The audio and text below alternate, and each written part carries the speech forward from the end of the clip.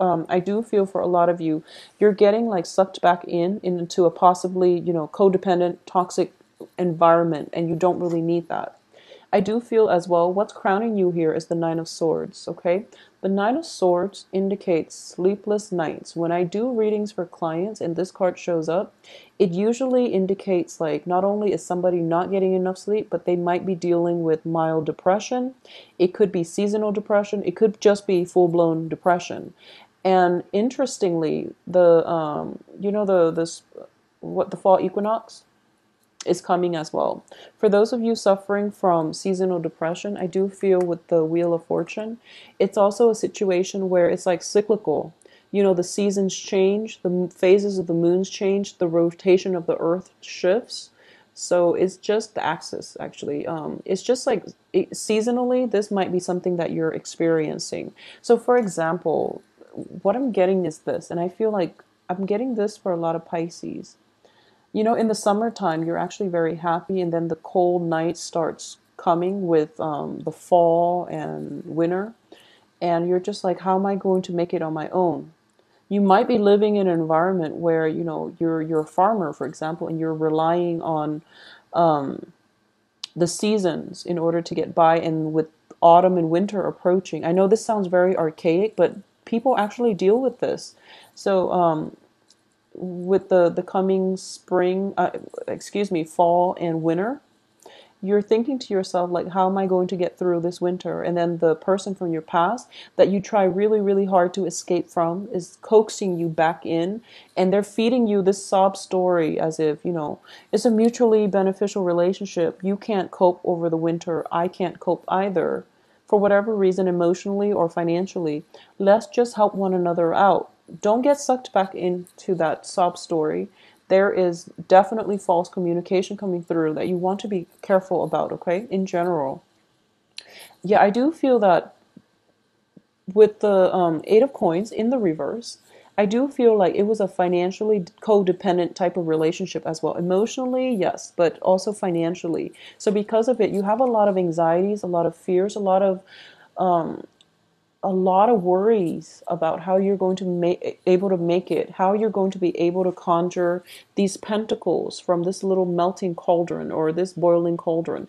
You're trying to see what's the best way that you can manifest material abundance in your life in order for you to be self-sufficient, in order for you to not have to go back to this situation, okay? So what I'm sensing here is, for a lot of you, you might have recently left a job and you're kind of like in panic mode because a new job is not coming through, and all of a sudden around Mercury in retrograde, like after the 17th of September, you're getting like a message where someone is like, oh, I have a job offer for you and it's going to pay really, really well.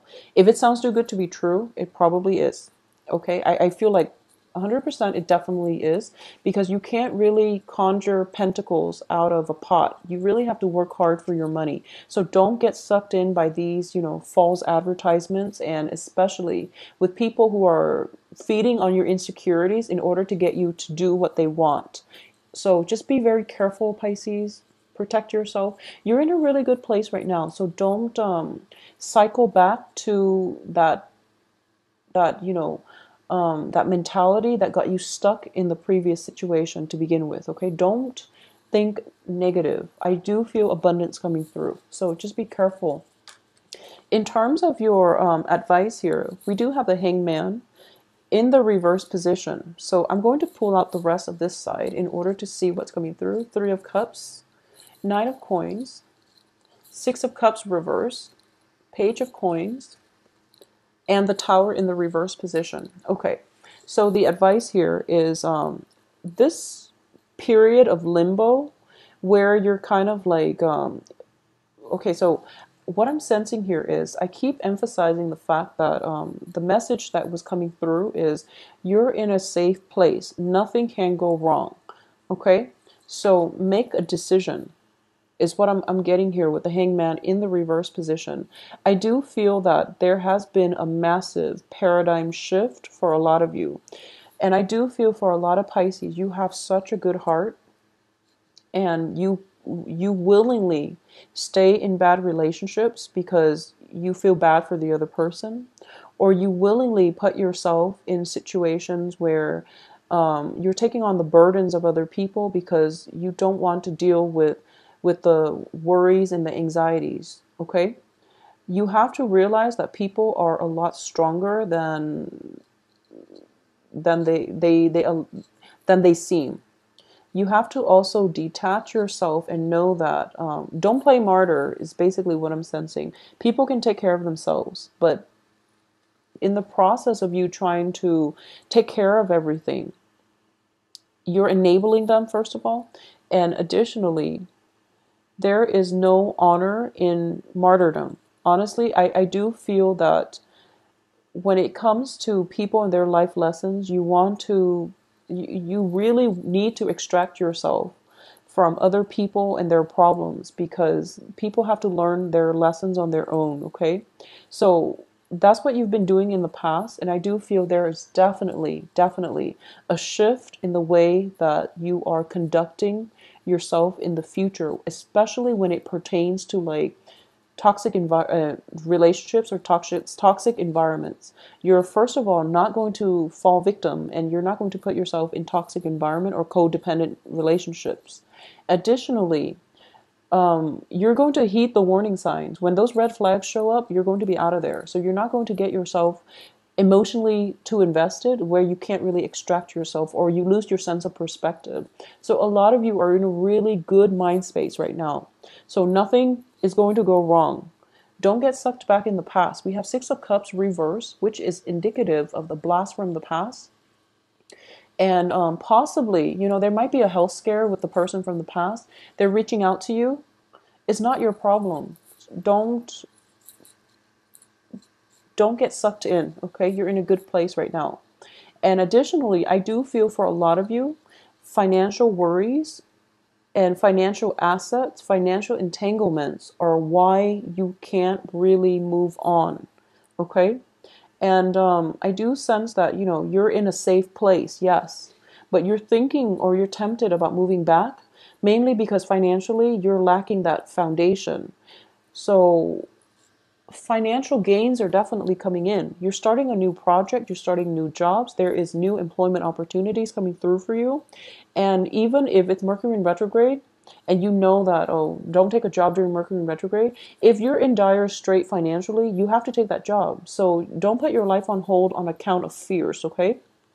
So even as I'm telling you, Mercury in retrograde, if you take a job, is not a good idea. If you need a job and if you need that financial, cushion in order to get you through the next month, the next 2 weeks, just take it. Just keep in mind that it might be temporary. And, if you want to, you can stay there long term. I do feel that for a lot of people taking jobs in Mercury in retrograde, they tend to be underemployed, or the terms of the contract was never clearly explained, and they face a lot of frustration.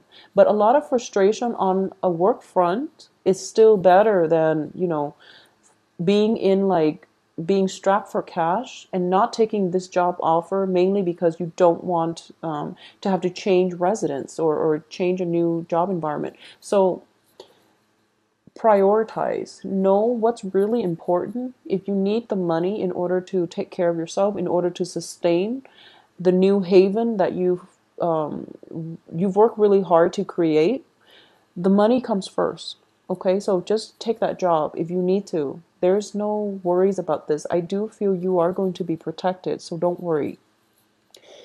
The only thing I'm sensing here is, that paradigm shift was the only thing, honestly, keeping you from enjoying your life. So the paradigm shift has already happened. So there's only forward movement from now. So you don't really have to worry about anything. In terms of your external environment, we have the Three of Cups, which indicates to me celebration. It indicates to me that culmination, things coming together, getting a lot of support from those around you, getting a lot of if for those of you who are landing that new job, or thinking about a new job, or thinking about what's the best route for you to take in terms of work, I would say look into the hospitality industry. These two cards usually come out together when I do readings for people in the hospitality industry too. So that's possibly where you're going to find stable work, or at least work that pays enough where you don't have to worry, okay? But either way, there is a very nice celebratory energy surrounding you. And I do feel the people here are definitely sincere. These are friends. These are people from all walks of life, because when you look at them, there's an insect, and these are like different species. They're all different heights, excuse me.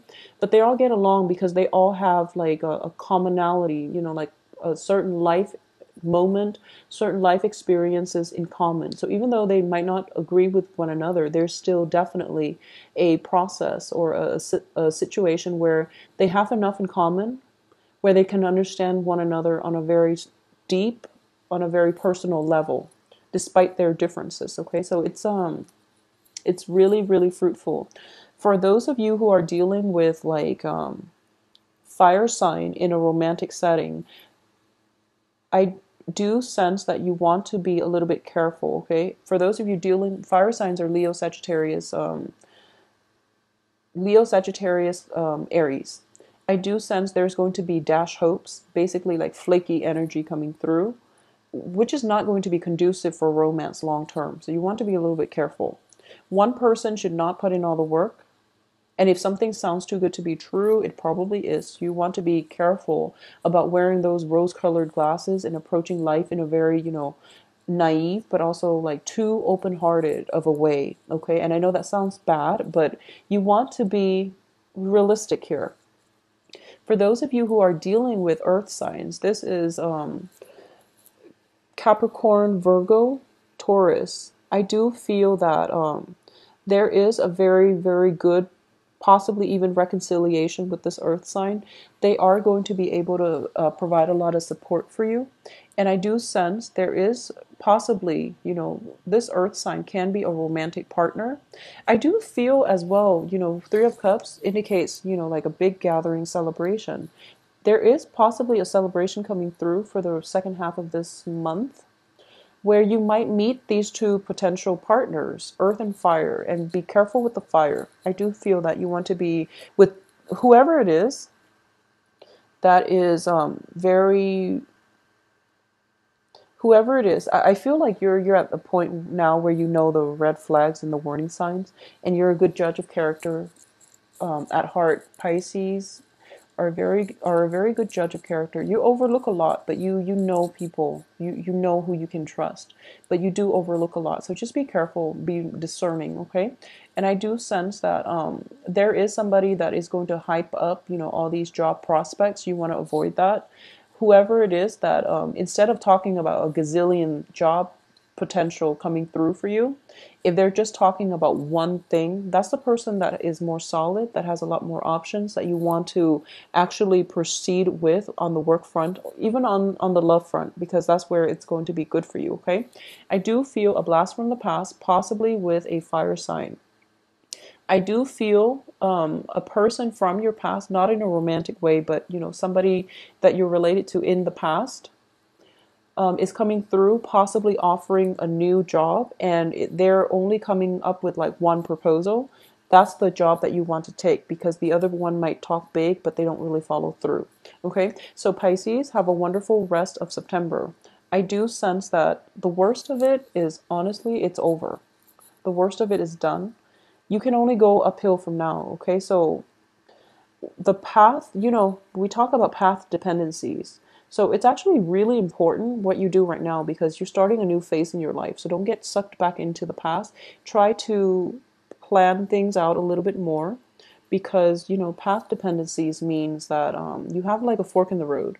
And the further along one path, the less likely or the more difficult it becomes for you to backtrack and to take the other path. So be smart about this. You're in a new phase. You're starting over. You want to plan things out a little bit more systematically, so that you don't have to backtrack, okay? Don't waste time backtracking. By having like a solid game plan from the get-go, then you can save yourself a lot of time, a lot of emotional anguish, a lot of pain, disappointment, and things like that, a lot of tears. Just plan things out a little bit better for this next phase in your life, because honestly, I do feel that the worst of it is over, okay? So move forward. I wish you the very best, and good luck to you.